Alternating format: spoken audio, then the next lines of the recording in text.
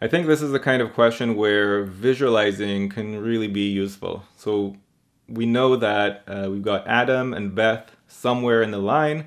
Adam is ahead of Beth. There is an unknown number of people in between them. But we do know that in total, the people ahead of Adam plus the people behind Beth, that's 18. We want to know of those 18, how many are behind Beth? Well, if I knew how many are in front of Adam, I could infer how many are behind Beth because together that's 18.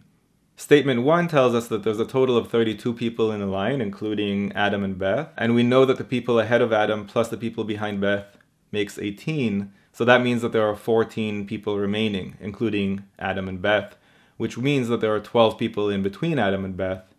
Okay, but how many people are behind Beth? We still don't know. And you can visualize moving the 14 people, including Adam and Beth, forward and backward in the line, and that's going to change the answer.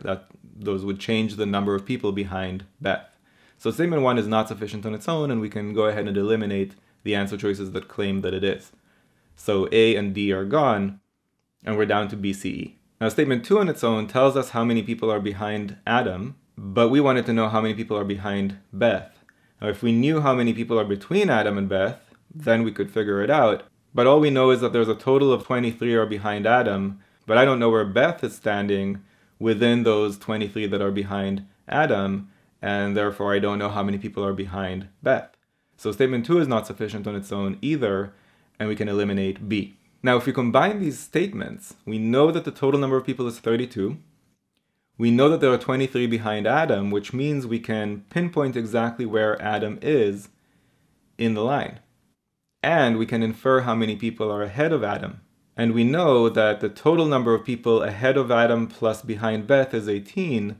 So if we know how many people are ahead of Adam, and we know that the total is 18, we can infer how many are behind Beth. We shouldn't actually take the time to do that on a test because this is data sufficiency and the actual number doesn't matter. As long as we're confident that together these statements are sufficient, we can go ahead and pick answer choice C.